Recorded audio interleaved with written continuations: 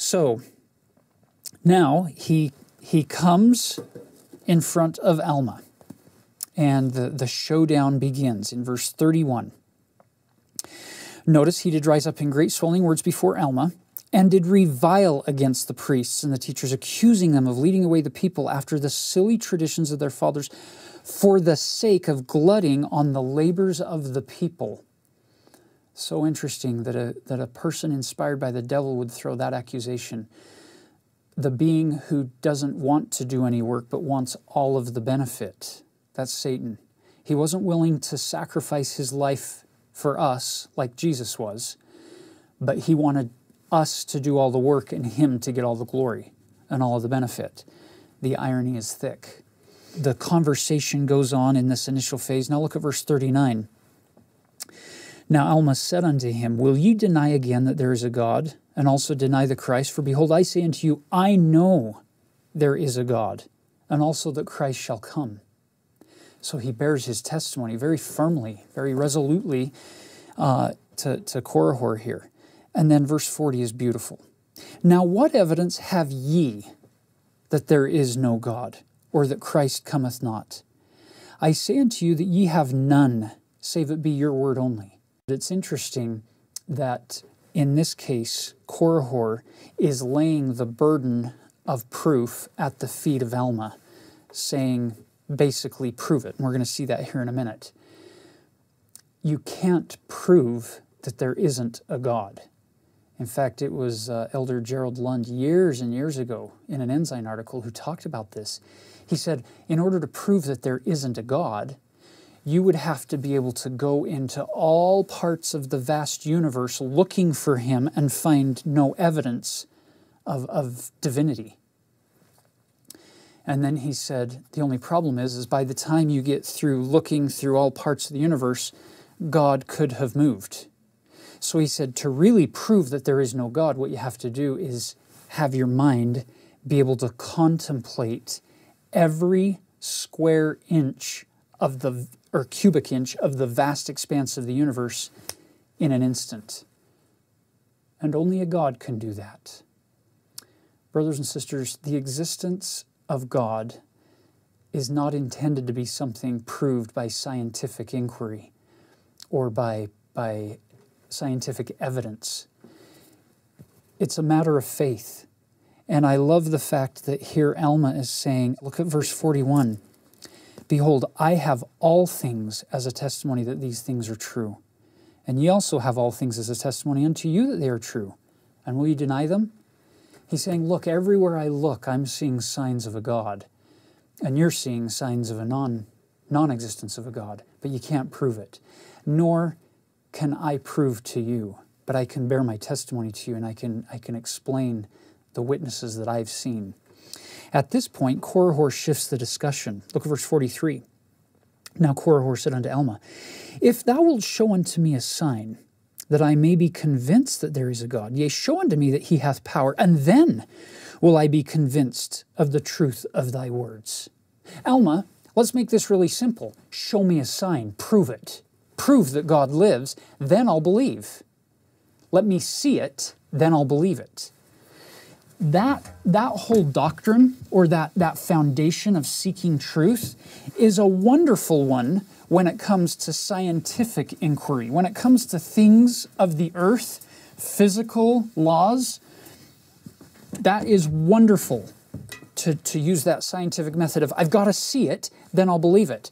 I personally don't want to get onto an airplane of somebody who has just fasted and prayed but has no scientific experimentation or built on laws of nature and lots of tests and trials and errors to discover how to best make an airplane. I don't want to get on an airplane built by faith alone. I just don't.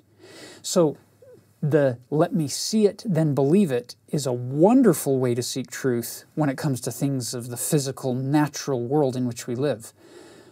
But it's not a good way to seek truth with things of eternity.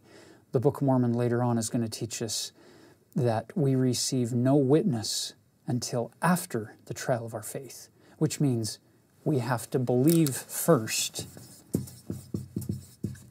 and then see second. It's only after the trial that we get the witness. So now watch what happens with this sign seeking. If you'll show me a sign, then I'll believe. It was Jesus who taught the doctrine that it is a wicked and an adulterous generation that seeketh after signs. Joseph Smith repeated that doctrine once when he said sign seekers are adulterers, basically, is the concept that he taught. That's odd. What does sign seeking and adultery have in common that would make them so connected in the mind of the Savior that he would teach that? A wicked and adulterous generation seeketh after signs.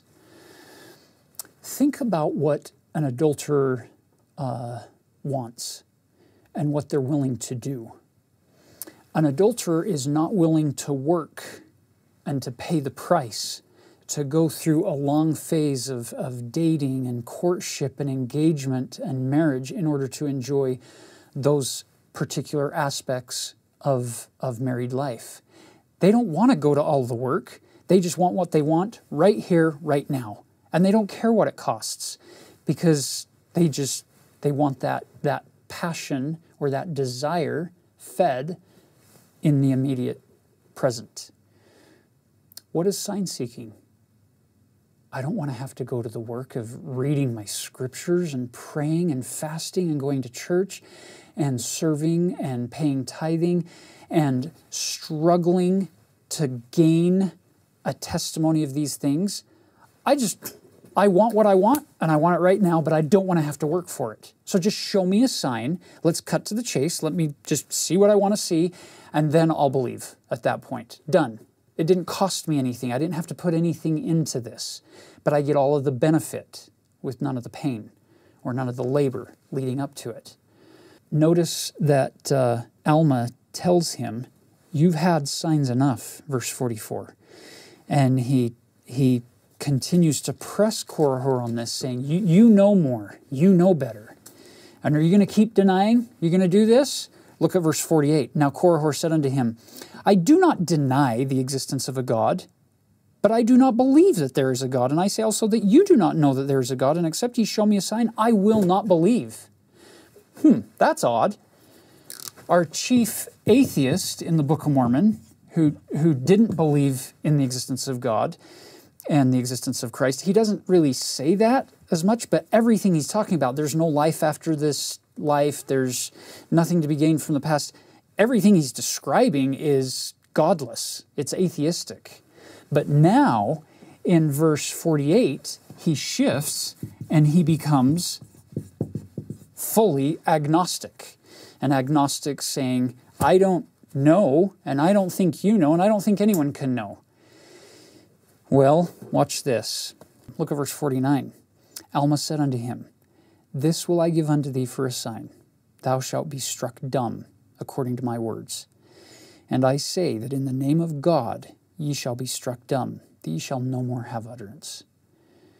And at that point, Korihor is struck dumb. He can't speak anymore.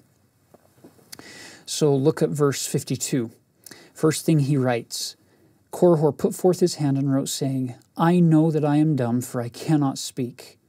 And I know, he's bearing testimony now as he writes this, I know that nothing save it were the power of God could bring this upon me. Yea, and I always knew that there was a God. I always knew that there is a God. Turns out he's a theist all along. The entire time. I always knew. So your question for Korihor at this point would be, really? Then why did you do what you did? Why did you teach what you taught? He answers it before we even ask the question. Look at verse 53. But behold, the devil hath deceived me, for he appeared unto me in the form of an angel, and said unto me, Go and reclaim this people, for they have all gone astray after an unknown God. And he said unto me, There is no God. Now at that point, pause. You would want Korihor to ask a few questions of that angel, wouldn't you? Wouldn't you want him to say something like, Really? If there's no God, then where did you come from? Who sent you? And why did you care to come? And if there really is no God, then what difference does it make what anybody believes? Really? At the end of the day, nothing matters. And why do you care so much, Angel, if there is no God? But Korihor didn't ask any of those questions. Look what he says. I taught his words, and I taught them because they were pleasing unto the carnal mind, and I taught them even until I had much success, insomuch that I verily believed they were true.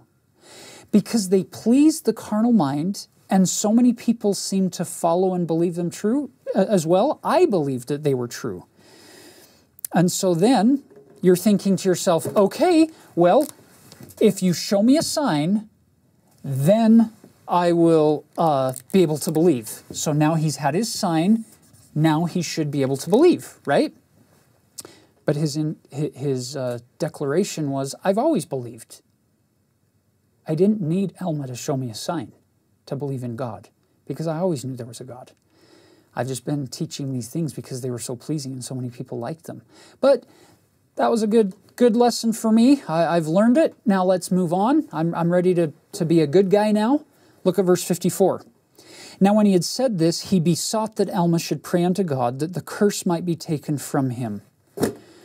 Brothers and sisters, verse 54, for me, is one of the saddest verses in this entire chapter. Because what it tells me is that nothing has changed. Korihor hasn't really changed. He just doesn't like the consequence that he's now experiencing. But his heart is no different than it was before. Because he's doing the same thing as he was before. He's turning to somebody else to do all of the work for him so that he can get the rewards and the fruits and the benefits of that labor. I don't know. I have no authority for these things, but I believe with all my heart that if verse 54 had said, and it came to pass that Korihor fell to the ground and he poured out his whole soul and his heart to God, pleading for a remission of his sins and his iniquities and for all that he had done to lead away so many hearts away from Christ, pleading to know what God would have him to do to be forgiven of these sins, I think we would have had a different ending to the story. I think we would have seen a changed heart turning to God, asking for direction on what God would have him do, and he would be willing to do it meekly. And then I think the next verse might have said, and it came to pass that Korihor was passed out for 3 days, because that seems to always be the pattern when people are making this kind of a transition. But we don't see that, because Korihor's heart doesn't seem to have changed. He's turning to Alma saying, you take this away from me, because I've learned my lesson. I'm a good boy now. Look at verse 55. But Alma said unto him, if this curse should be taken from thee, thou wouldst again lead away the hearts of this people. Therefore it shall be unto thee even as the Lord wilt. So he's saying, look, I'm not going to take it away, because I think you're going to keep leading people astray. But if God wants to take it away, I'll let him. God doesn't. Now Korihor goes down among the Zoramites in Antionum. This is the one place among the Nephites where people should have embraced him and celebrated him. But notice what happened. Bottom of verse 58, Korihor did go about from house to house begging food for his support. His doctrine isn't going very well now. He told us before that every man prospers according to his genius. It's every dog for himself, right? Well, now it's not going very well for him as he's begging. And it came to pass that as he went forth among the people, yea, among a people who had separated themselves from the Nephites, called themselves Zoramites, being led by a man whose name was Zoram. And as he went forth amongst them, behold, he was run upon and trodden down even until he was dead. Mormon couldn't hold himself back. He has to jump in and say, did you get it? Did you see the message? Look at this. It comes to us in 2 thus we sees in verse 60. Thus we see the end of him who perverteth the ways of the Lord. And thus we see that the devil will not support his children at the last day, but doth speedily drag them down to hell. You'll notice a little contrast on your scripture page there, if you have your physical scriptures open. You could circle the word drag, because that's what Satan does. He drags people down to hell. Look at the contrast over in chapter 31, verse 5, just right next to it on the page. Now, as the preaching of the word had a great tendency to lead the people to do that which was just. Contrast Zot with not Zot. Contrast good with evil. Christ with Satan. Satan drags, Christ leads. He will never force anyone into heaven. He will never reach into your heart and squeeze you and say, you will love me. That is not his way. He will lead you with kindness, gentleness, meekness, persuasion, love unfeigned, all of those beautiful things in section 121 that he describes. That's how God does his work. Now, as we say farewell to Korihor and turn our attention to chapter 31 with the Zoramites, just know that his doctrine is appealing. There is a part of our being that would very much like to have his doctrine be true if we let it go.